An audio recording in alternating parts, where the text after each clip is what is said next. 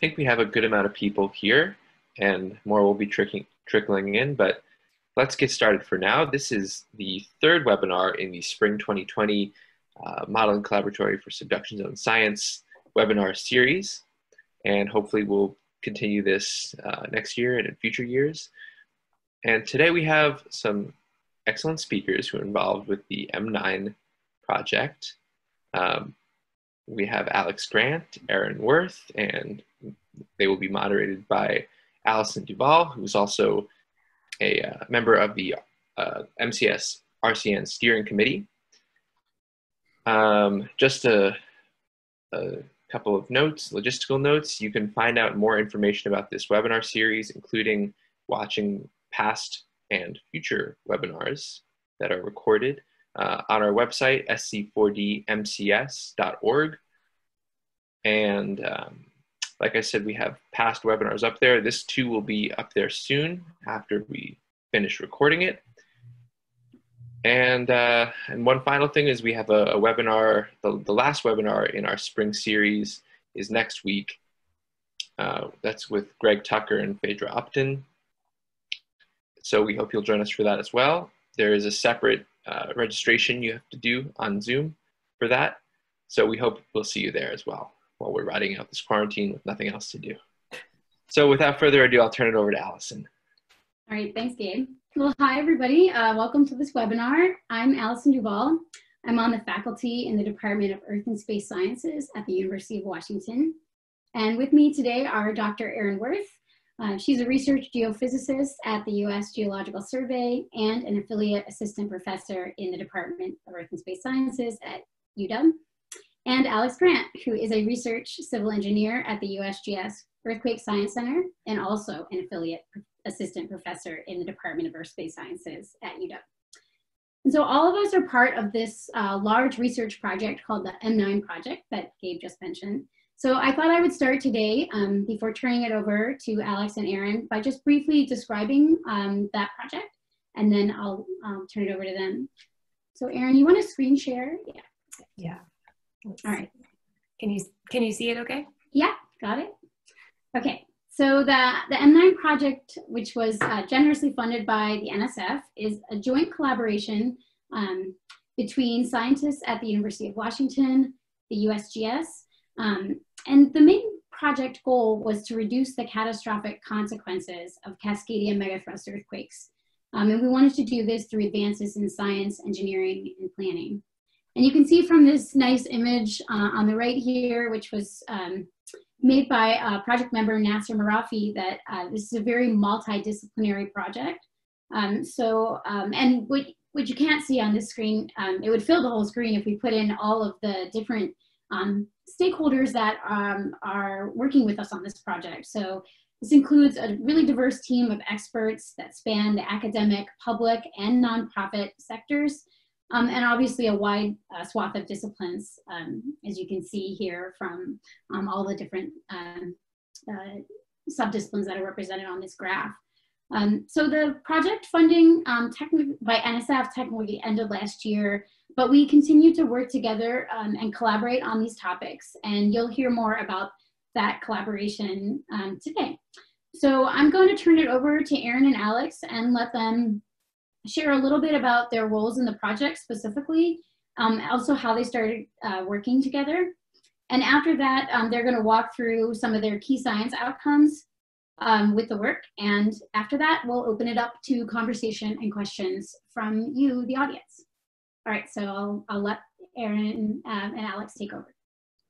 Sure. So just to briefly mention where we fit in on this project. So if you look at this diagram, I think myself and Art Frankel are kind of this top bubble here, this M9 Cascadia subduction zone simulation. So we were doing large computer simulations of what various magnitude 9 Cascadia earthquakes could look like.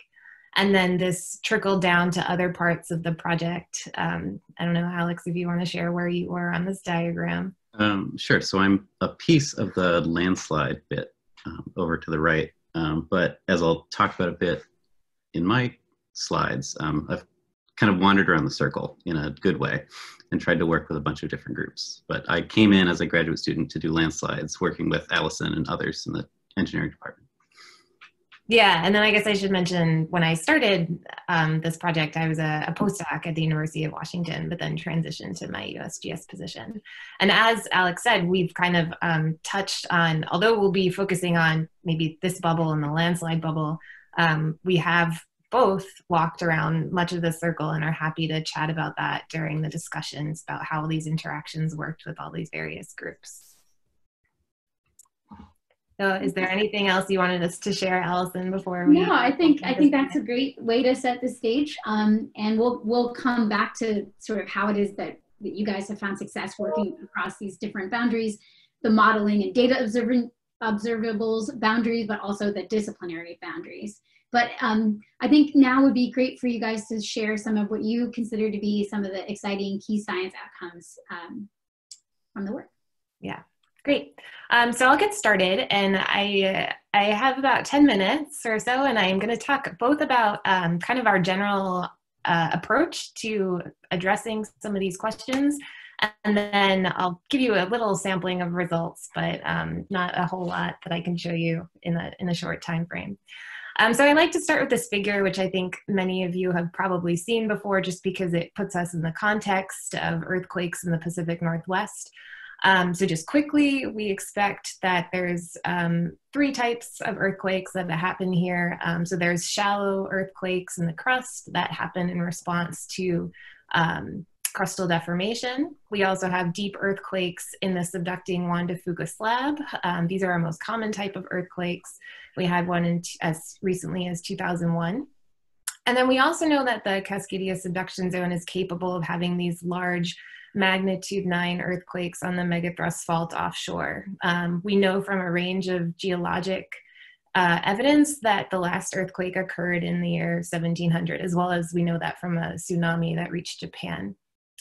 And so this is this magnitude 9, or this large megathrust earthquake, is the type of earthquake that the M9 project was focused on studying. So M9 stands for magnitude 9. And kind of the overarching question that I was trying to address with Art Frankel as seismologist on the project was, what is the range of possible ground shaking that the Pacific Northwest could experience from a magnitude 9 Cascadia earthquake? So to attack this question, we ran a number of 3D supercomputer simulations of various magnitude 9 earthquake scenarios that could happen in the Pacific Northwest. At a very basic level, these were kinematic simulations, so we need to prescribe 3 things. So one is what the earthquake source looks like. We also need to prescribe the 3D structural model that wave energy is going to be propagating through. And then the locations at the surface that we want to record synthetic ground shaking for. So we use a finite difference method for all of this. The easiest thing, as you can imagine, I'm kind of going to work my way backwards here, is just prescribing where the receivers are. So we save ground motions everywhere in the Pacific Northwest on a 1-kilometer grid.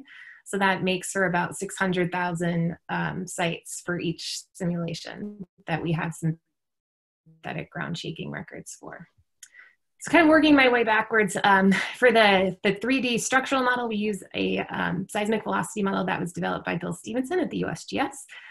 This is based on a number of studies that have been done in the Pacific Northwest throughout the past few decades, reflection and refraction experiments, tomography, information about where the plate interface is, as well as constraints on sedimentary basins from more local experiments. And then we've, over time, validated this 3D model against earthquakes that have happened in the Pacific Northwest. So we've modeled the 2001 Nisqually earthquake, as well as numerous other small local events. So we have a pretty good idea as to where the model is doing a good job. And then, as I mentioned, these are kinematic models, so we need to describe the earthquake source. And so in our models, slip on the fault consists of 2 different things. So one is this background slip distribution. So this is kind of a slow buildup of slip with long rise time. And then superimposed on that are these strong motion generating or high stress drop sub-events. And so you can imagine that slip on the fault in our model is a combination of these 2 things.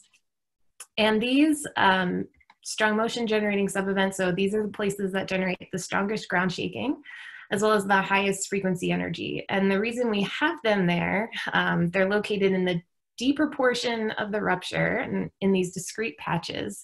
And we do that because we saw similar features in the 2010 Maule, Chile, and 2011 Tohoku earthquakes. So we're trying to take features that we saw in those global earthquakes and apply them here to Cascadia.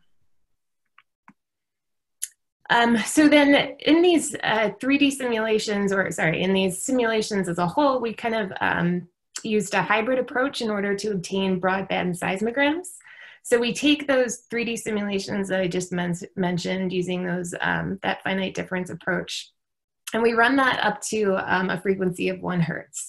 So we're limited both by computer power as well as our knowledge of the 3D velocity structure and the earthquake source physics, that it's hard to push to higher frequencies, although groups are starting to do that. So for the higher frequencies, we use a stochastic approach. And then we also use site amplification from a 1D VS profile, generic VS profile that we apply to all of our grid points at the surface. And then you can combine these 3D simulations, so which cover the low frequency, less than 1 hertz range, with the stochastic synthetics that account for the frequencies above 1 hertz to get your broadband synthetic. And this is kind of a nice diagram that shows what this might look like. So again, this top seismogram would maybe be your deterministic, the result from your 3D simulation. You can add higher frequencies in there using a stochastic approach and combine them with a matched filter at 1 hertz to get what looks like this broadband synthetic.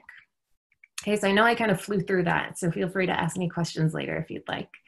But all in all, so when we ran these simulations, we ran a total of 50, or we actually ran more, but a total of 50 that are publicly available now. And most of those simulations came from this logic tree. So the types of things that we varied from simulation to simulation were the rupture depth, so the down dip limit of rupture. In our case, that's how close the rupture is going to get to cities on land, such as Seattle, Portland, Vancouver. We also varied the hypocenter location, so where the earthquake starts. Does it start in the north, in the central portion, in the south, up dip, down dip? We also varied the slip distribution and where those strong motion generating sub-events were along strike. But they were always in the down dip region, but we allowed their along strike location to vary. Okay, so this is an example of one of the simulations from our set of M9 Cascadia synthetics. Here you can see in this animation, seismic waves radiating outward from the hypocenter, and then just showing 4 locations what your synthetic ground shaking would be. 2 things that are worth pointing out from this. One is very obvious. You see there's very strong shaking here at Crescent City, so sites along the coast that are much closer to the megathrust fault offshore and closer also to those strong motion generating patches are going to exhibit much stronger ground shaking. The other thing that I want to point out, and I can play this one more time. And so you'll see this coming here in a second. So Seattle and LeGrand is apparently just a post office. There's not much there. But the reason we put it here is because it's the same distance away from the megathrust fault offshore as Seattle. Yet you'll see in the synthetic ground shaking recordings that Seattle actually is experiencing much stronger ground shaking than LeGrand, which is not necessarily what you'd expect if you're just thinking about how far they are away from the fault. And so this is because Seattle's in a deep sedimentary basin that's going to amplify ground shaking, and LeGrand is outside of that basin. So in the time that I have available, I'm gonna talk to you a little bit more about what we saw in terms of this basin amplification effect in our 3D ground motion simulations. So this is a geologic map of Washington, and I don't expect you to see all the different colors and geologic names on here. But the thing I want to point out is that if you kind of look in this Puget Lowland region around where Seattle is, that all this yellow stuff is sedimentary deposits. And so those are they're not necessarily deep basins, but this is still kind of soft material that's going to be amplifying ground shaking to some extent. And then if we zoom in on this area here in the red box and we look at gravity anomalies, this is a map of gravity on the right. And you can see these prominent gravity lows, these blues, showing up where we have deep sedimentary basins in the Puget Sound area. So I hope, can you see my cursor? Yes. Yeah. Okay, so you can see the Seattle Basin here, right beneath Seattle. And then just to our north, we have the Everett Basin. To the south, we have the Tacoma Basin. So these deep basins are pretty pervasive throughout the Puget Sound area. So what is the impact of these basins and ground shaking? And so these basins are in our 3D velocity model. So we should be able to quantify what the effect on ground shaking is from our 3D simulations. So this is one of the results from a single M9 earthquake scenario. And here I'm showing, this is 3-second spectral acceleration. So you can think of this as shaking intensity, particularly at the period that's going to impact shaking of tall buildings. And then everywhere you see a darker color is stronger shaking. So you can really see the Seattle and Tacoma sedimentary basins popping up as areas that experience much stronger ground shaking than the areas around them. And even within that, or just outside that, you see the Puget Lowland, the entire Puget Lowland area, so that kind of sedimentary region that I pointed out on the geologic map, is amplifying more than areas, say, to the west in the Olympic Peninsula or to the east. So we can actually quantify that if we'd like. So here, what we're gonna do is we're gonna take the ratio of the spectral accelerations for sites that are within the basin. So within this dark black line, this is downtown Seattle, right around where my cursor is, so kind of smack in the middle of that dark black line. And then we'll take the ratio relative to sites that are alongside that are along this dotted line. So that's essentially the edge of the Puget Lowland. So then we can, doing that, we can create this basin amplification factor, which is again a ratio of spectral acceleration or shaking intensity for sites inside the basin relative to outside the basin. And then this is a function of period. And so you can see that the Seattle Basin for periods above 1 second is amplifying ground shaking relative to sites outside the basin. And about at 3 seconds period, so the period that would impact, say, 30-story building, amplification factors are about a factor of 5. So 5 times stronger shaking in the Seattle Basin compared to outside. So what is the actual impact on buildings? And so this is a bit of an aside, but a slide that I'm taking from one of our colleagues, Nasser Marafi. So he was a structural engineer working on the M9 project. And so he actually took these synthetic ground shaking time series that I developed and ran them through models of tall buildings in Seattle, or hypothetical tall buildings in Seattle. And so I'll play here these, let's see if this will go on its own. Yeah, okay, so here you're gonna see, this is exaggerated, but on the right, we have a tall building that is being subjected to a ground motion from inside the basin, and sorry, on the left. And on the right, a building that is outside the basin. Okay, and so everywhere you see these dark colors are areas where steel reinforcing has been yielding. And then everywhere you see these kind of large circles are areas where you see likely slab wall or slab column wall failure. So I can play that one more time, but obviously a very clear difference in the impact of structures depending on whether or not you're inside versus outside the basin.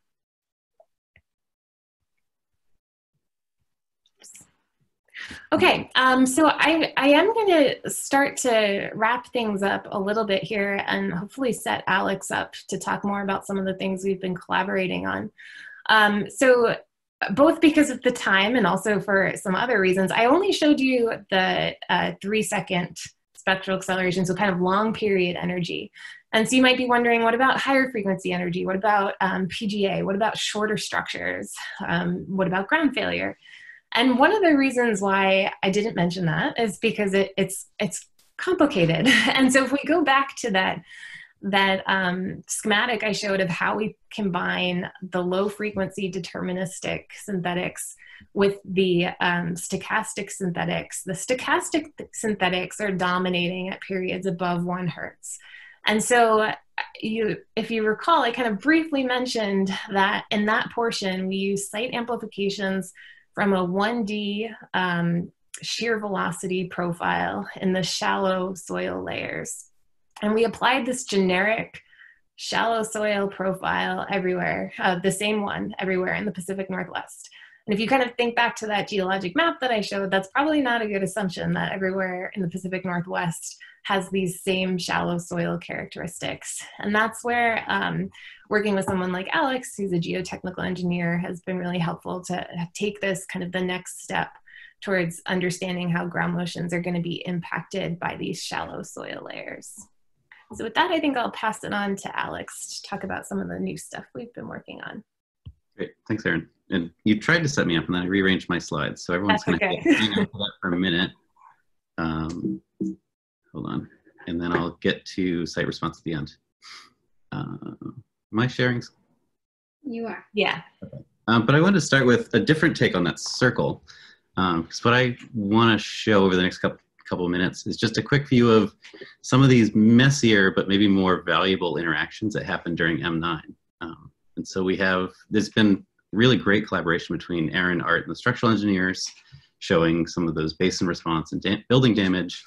There was a strong tsunami team that worked with community engagement in our planning group.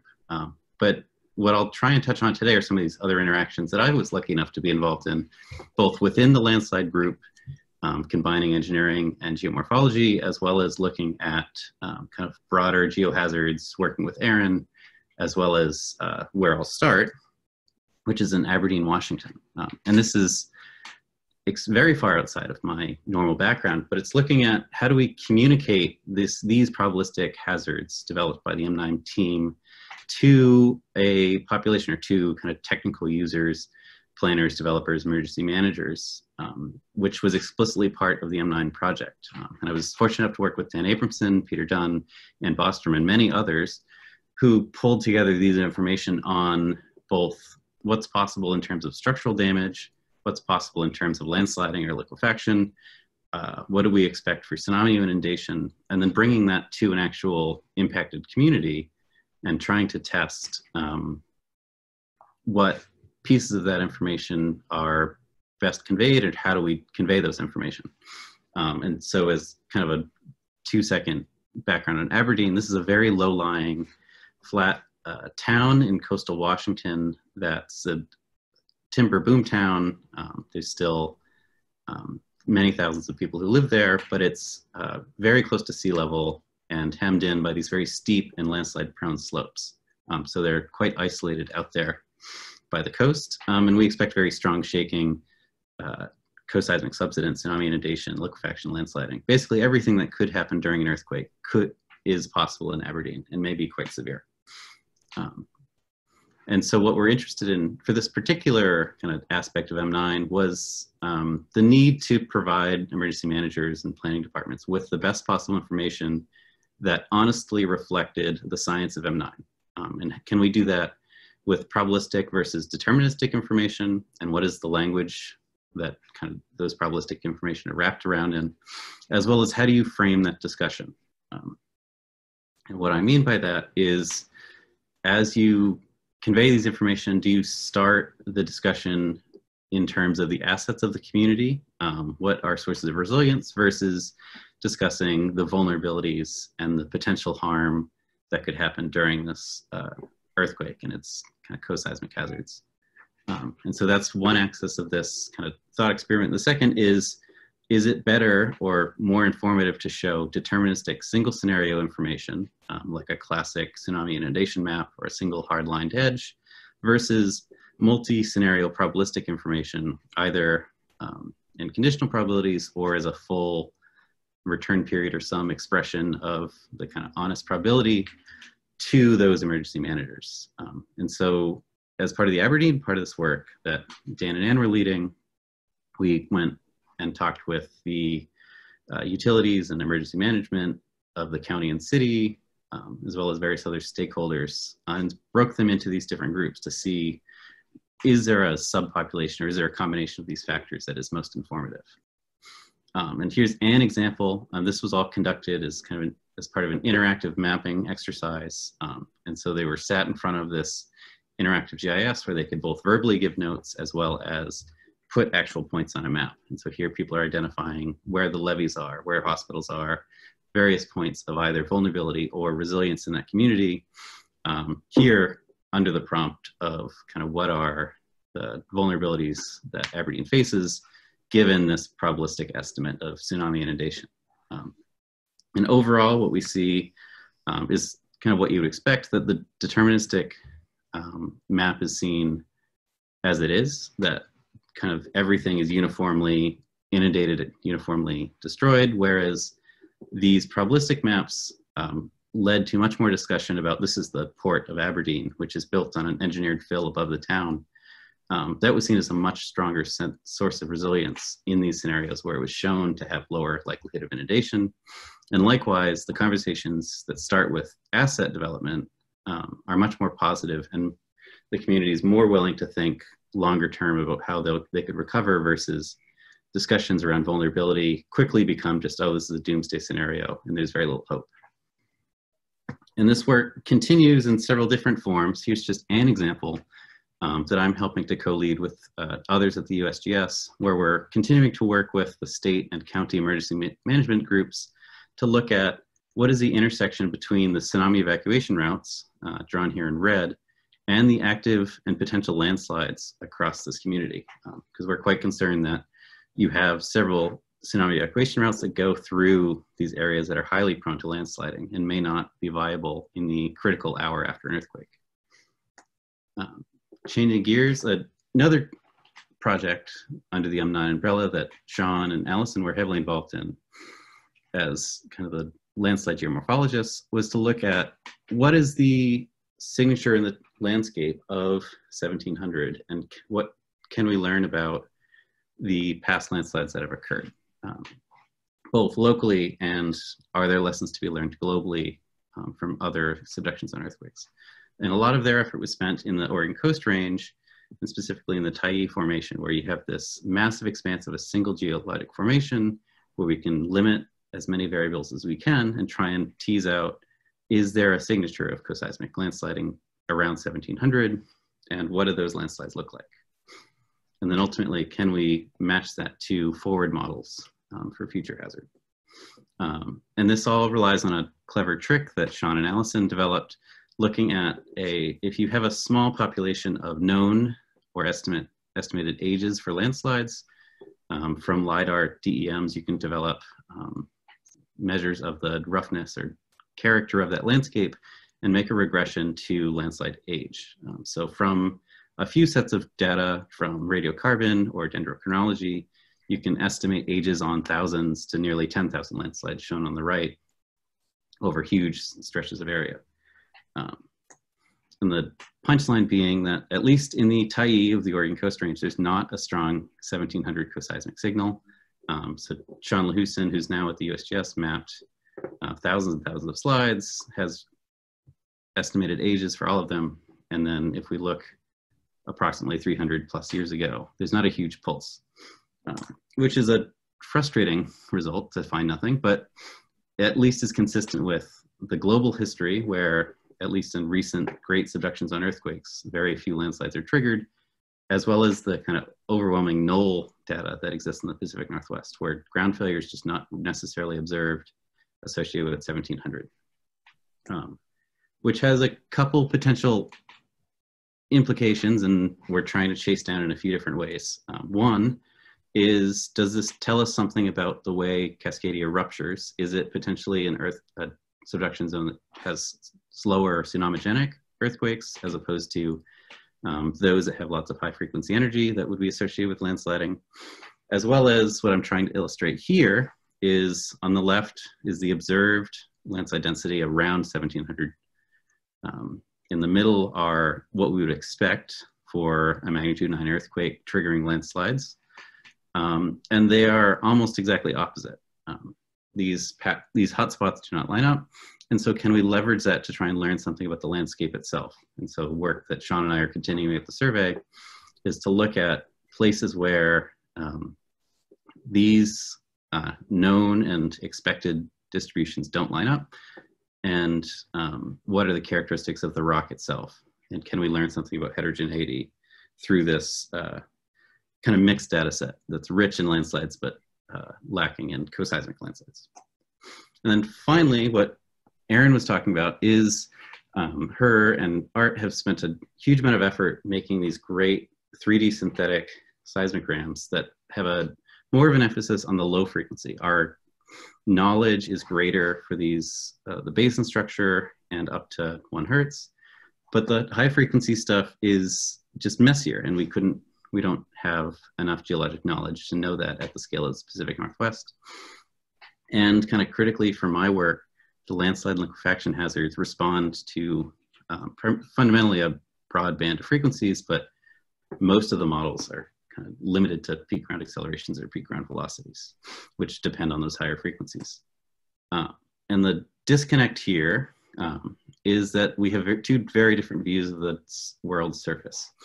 So in our 3D synthetic model, velocities are quite high. Most of these are 900 to 1,000 meters per second at the top, and slower in the basin, versus what is our best estimate from various state compilations of local data that are much slower, typically on the order of 300 to 500 meters per second.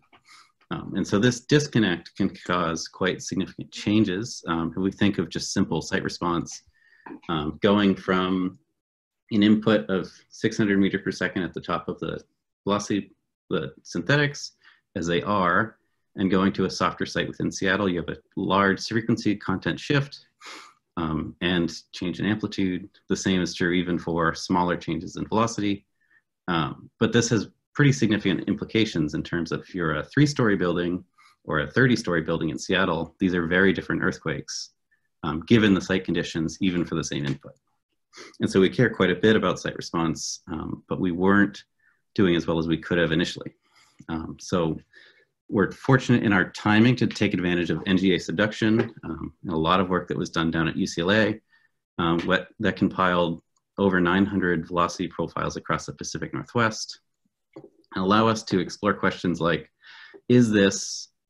are we in the Pacific Northwest close to the generic velocity model for the West Coast, which is way out here, or are we even similar to California, which is well described by a recent Shinasamaki paper out of Caltech?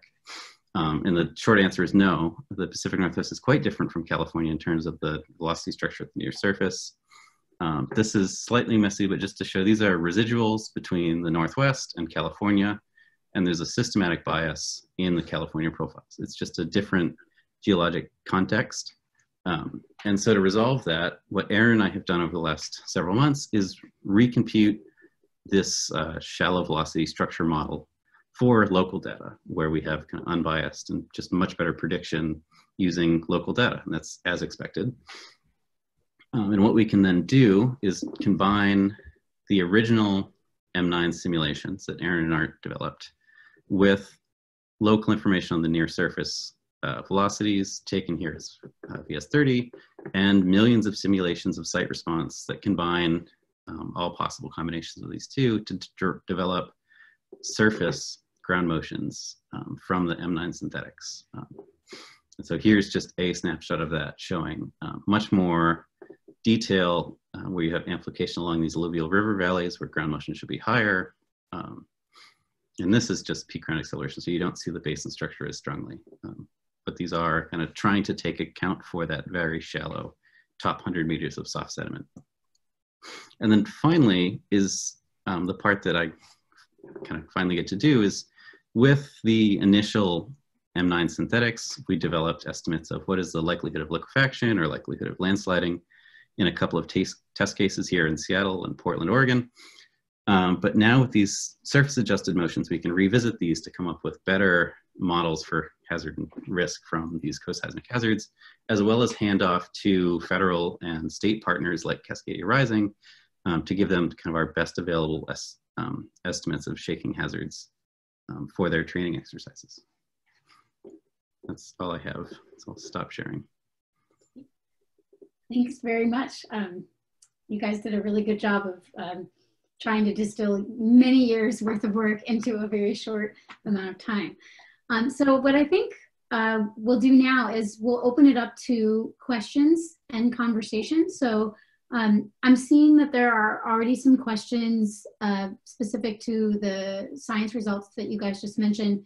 So maybe we'll tackle those first, and then if there's time, I thought that we could maybe talk a little bit about the collaboration aspects of the project and how you overcame some challenges there. So looks like there was a question about for, I think, Erin. So the question is it possible a 4D simulations of the past earthquakes could give ideas about the next earthquakes? Yeah, I guess, yeah, so we to an extent, we've maybe tried to do this a little bit.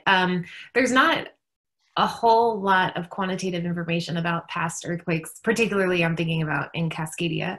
One of the better records that we have is the record of coastal subsidence from previous Cascadia earthquakes. And for that, we have tried comparing our M9 simulation results and what they would predict in terms of coastal subsidence to the geologic observations of coastal subsidence for past Cascadia earthquakes. And there maybe are some things that you can learn about previous Cascadia earthquakes from that. One is about the down dip rupture extent and how far inland we expect the rupture to occur. And the other is about the role of those strong motion generating areas and how they might contribute to a long strike variability in the signature that you see along the coast, again, in the geologic evidence. So there's certainly the potential to learn something about previous earthquakes from this work, if that's kind of addressing your question. But again, there's not a whole lot of quantitative information that is available to be used. Yeah.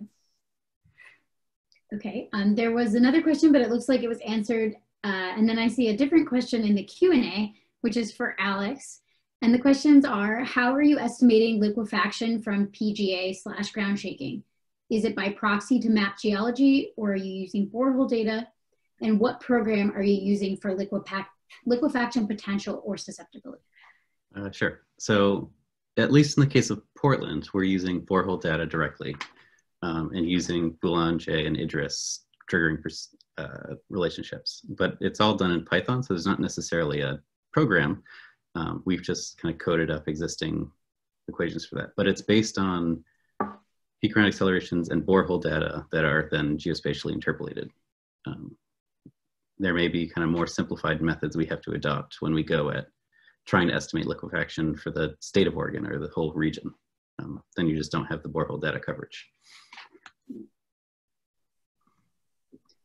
Great. Another question for you, Alex. So shaking in 1700 probably does account for hundreds of sand dikes observed along the Columbia River. What is the outlook for using these observations? We've talked with, so this is kind of a bigger question that touches on the Cascadia Recurrence project that USGS is trying to tackle, of can we combine not just the subsidence, but also the absence of landslides and the presence of some of these sand dikes along the Columbia in a kind of holistic inversion of what do we know about 1700. I don't think we've answered how we're actually going to do it, but we are trying to pull all of those observations of sand dikes into kind of a single map. And I think Maureen might even be on the line, not that she can talk, but people are trying to combine all these data into a single view of what do we know about 1700. Mm-hmm. But you could potentially try and invert for what's the minimum shaking required to create these sand dikes. Mm-hmm. That's a set of information. Okay, what other questions do you have from the science, from the science perspective, or even just from the collaboration or sort of working across models and data perspective? If I can butt in, there's someone who has his hand raised, Frank Gonzalez, which I think I could allow him to talk. Oh, cool. So let me see if that works. This is an experiment. Is this in the Q&A? Yeah, this is just in the chat. Frank, can you speak? Can you hear me? Yeah. Oh, good. I was just typing out a question. I'm not that used to the system here, but I was struck by Alex's, by the landslides data. going back thousands of years, and the mention that he made of nothing about the 1700 earthquake popping out. So in warning systems for both tsunamis and earthquakes, this whole issue of whether a silent earthquake can occur on the CSZ or not, it's really up in the air. And I'm just wondering, Alex, if you could just say a few words. Is this data, these landslide data, are they being actively analyzed from the point of view of saying something about the possibility that silent earthquakes might occur on the CSC? Tsunami earthquakes, if you will? I guess a couple things on that. First, the credit for that inventory really needs to go to Sean Lahusen and Alison Duvall. Oh, I'm sorry. I'm presenting on their behalf. Data. Yeah. And it is great. In terms of necessarily looking specifically to a silent earthquake, maybe not that framing, but Sean has written a paper and it's kind of working its way through looking at for the particular types of landslides he was looking at, which are quite large and not necessarily the totality of what could happen. What types of triggering would you see or not see in the existing landscape? And it does kind of hint towards there aren't huge numbers of landslides. What that tells us about the rupture is then one step removed from that, but it might tell us a little bit. You don't have these super landslide exciting earthquakes happening, at least not in 1700. And I don't know if Alison has a better or clearer way of saying that. Yeah, well, no, I just think one thing to add, and you just mentioned it, but just to make very clear that, you know, the kinds of landslides that we were analyzing were larger and deeper seated, the kinds that you would see preserved in a LiDAR record. So if you had really shallow landslides, which we know are very common during coseismic events, those would not necessarily show up in our data set. So that's just something to keep in mind also. Well, I'm just wondering, Alison, thanks to both of you. This may not make a lot of sense, but you know, there are the turbidite data, and it's very controversial with regards to relating earthquake intensity to, you know, the amount of turbidites and all of that. But you do have ages that might be correlated with the suggestions by the turbidite data that have to do with earthquake intensity. Does that make any sense? And is anybody looking at that?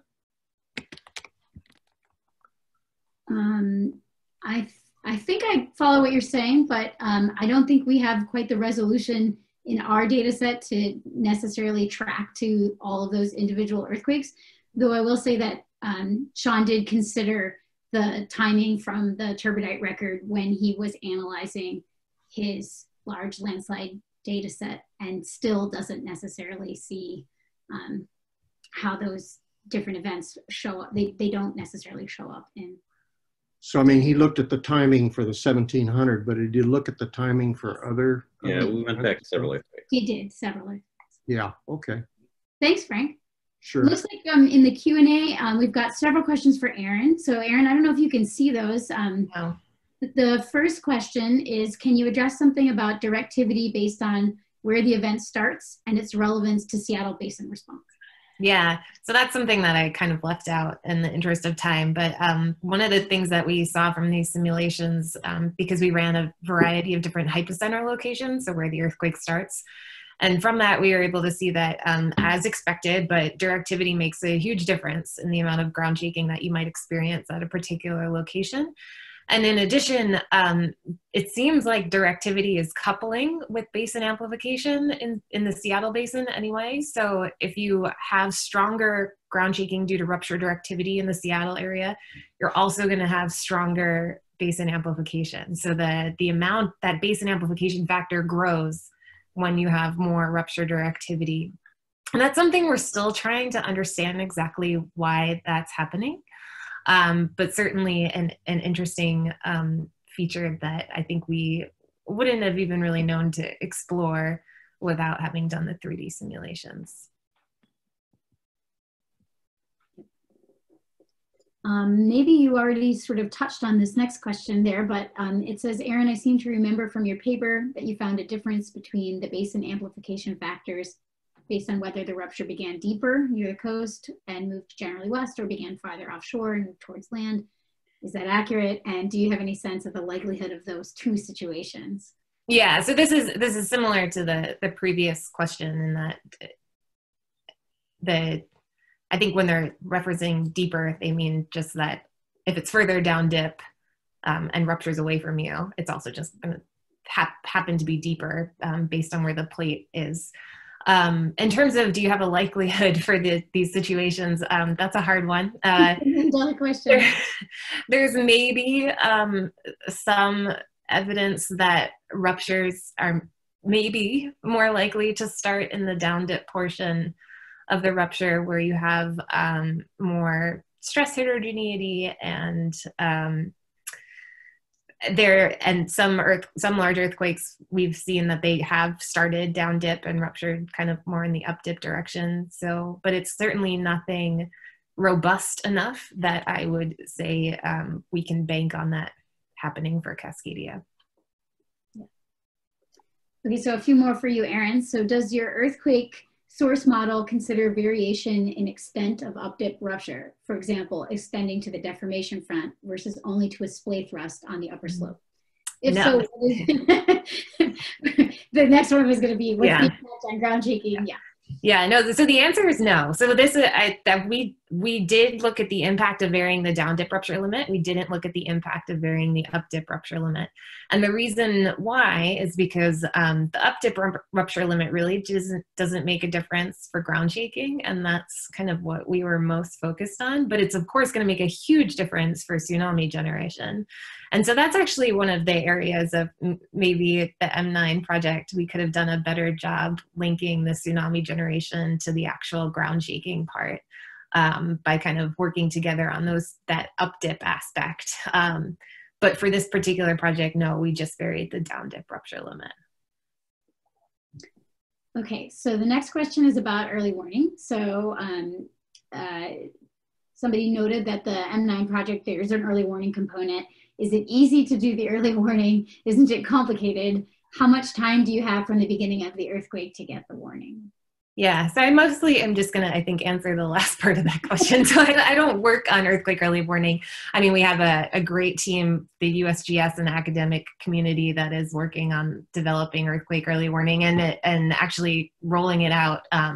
So it's pretty much ready for prime time. But I'll address the question about how much warning time can you get. So that's something that people are really curious about, particularly for an M9 Cascadia earthquake, because you can imagine if a rupture starts somewhere to the south, it could be detected very quickly, and then you would maybe be able to have a lot of warning time in cities that are located to the north, such as Seattle. So the answer is it really depends again on that hypocenter, so where the earthquake starts. If the earthquake starts kind of right offshore Seattle, then you'll essentially have no warning time. And I'm thinking of Seattle just because that's where I live.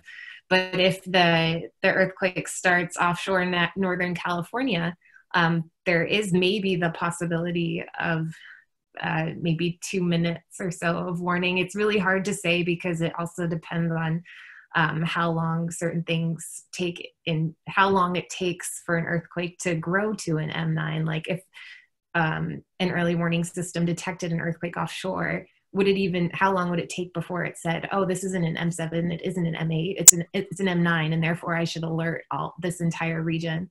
And then there's the telemetry issue of how long it actually takes to get messages to people. So it's really hard to say, but there are certain extreme scenarios where you maybe could get minutes of warning. Okay, this next one I think might be for Alex. So what was the thickness of the softer geotechnical layer in the site response analysis used to supplement the M9 simulations? Or I guess either of you can answer this. And then I understand a majority of the NGA sub-Vs data in Washington and Oregon are shallower than 30 meters. Did you extrapolate to larger depths? Yeah, and I should also say, I think I got rid of it, but Sean Lahusen wanted to comment, and I don't know if I can turn on his mic from earlier. But to answer Alison's question, right now we're using a 100-meter thick geotechnical layer that is extrapolated from most of the data. There are quite deep velocity data that are included in that set. So it's a mixture of kind of everything that we had available. But as of right now, we're extrapolating down to 100 meters. And you can circle back to what Sean was, maybe we can give him a mic, or you could. Yeah, let me see if I can get Sean on. I didn't think I just couldn't see an option to turn him on. Sean, are you on the line? You're muted. Maybe you walked away. Maybe so. Yep. Can you hear me? Yeah. Great. Okay. Well, sorry to circle all the way back to a question like a few questions ago, but I think there is some discussion about whether or not the landslide inventory, the deep-seated landslide inventory, could be used to potentially quantify or at least place maximum limits on ground shaking. And one kind of avenue that we've been thinking about but haven't really been, like going after too seriously is to look at regions where there are really no landslides, and there are, there's large swaths of the Oregon Coast Range where there's steep slopes and lots of relief, really close to the coast, high expected ground shaking, and really no slides at all. So if we can get really good geological data about, the underlying rocks, then we can maybe start to use physics-based modeling to kind of put constraints on the amount of ground shaking that we know we didn't exceed, basically. Does that make sense, or is that useful? Yeah. So the sort of things that, that it didn't fail, so therefore it must not have exceeded some number. Yeah, exactly. And that's really all I had to add to that. So we can go back to what we were talking about. No, that's great. Thanks, Sean. We're trying to do tons of things with that data set. So yeah. So this is good. I'm seeing a lull in the questions. So I thought maybe in our last sort of waning minutes here, we could just talk a little bit more with the two of you about sort of any challenges you faced or what advice that you might have for others who are trying to work across such a big project, lots of disciplinary boundaries, lots of different methods and techniques being employed. So maybe, do you guys want to say anything about some challenges that you faced and how you overcame them in this arguably very successful collaboration? I guess, we've talked about this a little bit previously, and I think the major thing that I think of is, at first there was a big language barrier in terms of just technical language. Like I was not formally trained as an engineer, so just learning some of their terminology took a long time. And the way that we overcame that, and I think one of the reasons why the M9 project was so successful, is people put a lot of time into meetings and staying in touch and having small group, regular contact. And I think that's sometimes hard for people to hear because it's a huge commitment, the amount of time that all these meetings took. But I think that really is what contributed to making this project so successful. So every other week we had full all hands meetings with the entire M9 project. Alex and I would frequently meet with a smaller group of seismologists and engineers every few weeks for a couple hours. And so all those meetings together kind of, I think, really propelled this collaboration forward. Yeah, I totally agree with Erin. And it was a lot of the kind of work that continues to happen between Erin and I came out of those geotechnical structural engineer meetings with the seismologist, because I continue to not be a seismologist. But it took understanding what Erin and I were doing, what went into those models, and then trying to explain what we wanted from the synthetics and find those gaps where, oh, the generic velocity model doesn't fit the observed data, so can we do a better job? Mm-hmm. All of that just came out of sitting in a tiny windowless room for a couple hours every week. Yeah, and even, I mean, Alex touched on this a little bit in his presentation, but so one thing that Alex and I are working on now is making shake maps that will be put on the USGS website, and that can be used for planning, hazard mitigation planning in the Pacific Northwest. And we have to make those adjustments for the local soil conditions and making those shake maps. And then kind of, as Alex said, I mean, knowing who in our group has the expertise to help work on these problems, because we had been having those meetings all along, I think it's made this shake map project go a little bit smoother. I think there were parallels in other parts of M9 that we were, or I was less involved in. Like, I think the public policy and tsunami groups were closer than the engineers were to other groups. So yeah, finding those connections across disciplines. And I think one of the other things too is that we, when the project first initiated, we started with that kind of close contact from the beginning. So rather than finding out later that, you know, people in silos were working on different things and needed to talk, sort of the talking and the descriptions of what problems we were trying to tackle started really early on in this project.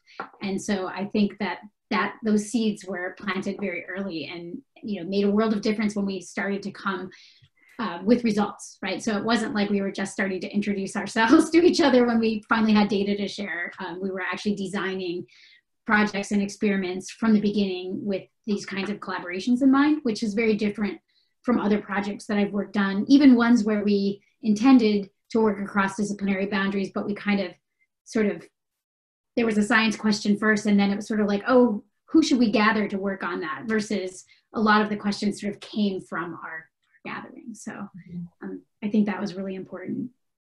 A lot of contact time early and often was the key to the success of the project. I'll just want to make sure that there's no other questions or thoughts from the audience in terms of any of the threads of discussion that we've got happening, because I know we're running out of time here, and I just want to make sure I'm not ignoring anything or anybody. All right, well, with this last minute, then maybe, I don't know, I'm going to put you guys on the spot. Do you each have one piece of advice? Maybe you've already given it, but for somebody embarking on a project like this?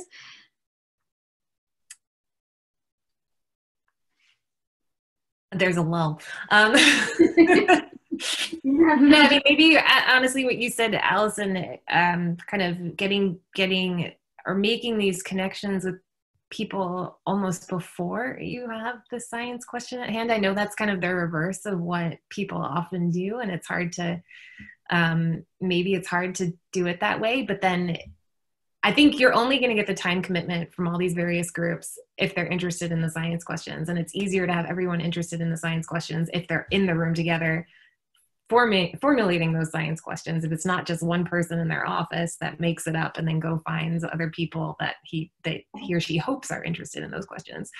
So I guess putting yourself out there in other communities, even maybe before you have a project in mind, is actually something that could be really helpful and is the reverse of what we often do. Yeah, I think directly from that, the most interesting kind of M9 derivatives I'm working on are happening now. They're kind of because I've spent a couple of years working with Erin and working with Sean and yourself. And so you just have to kind of stick around. Yes. Figure out where the new exciting projects are. Yeah, that's great. Great advice. Okay, well, and I see the hour is now 1, so that's perfect timing to say thank you again to our 2 panelists, and thank you to Gabe for designing this and inviting us to do this. And thank you to the audience. We really appreciate your attention. Thanks, everyone. Thank you, Alison. Yeah. Thank you. Thanks.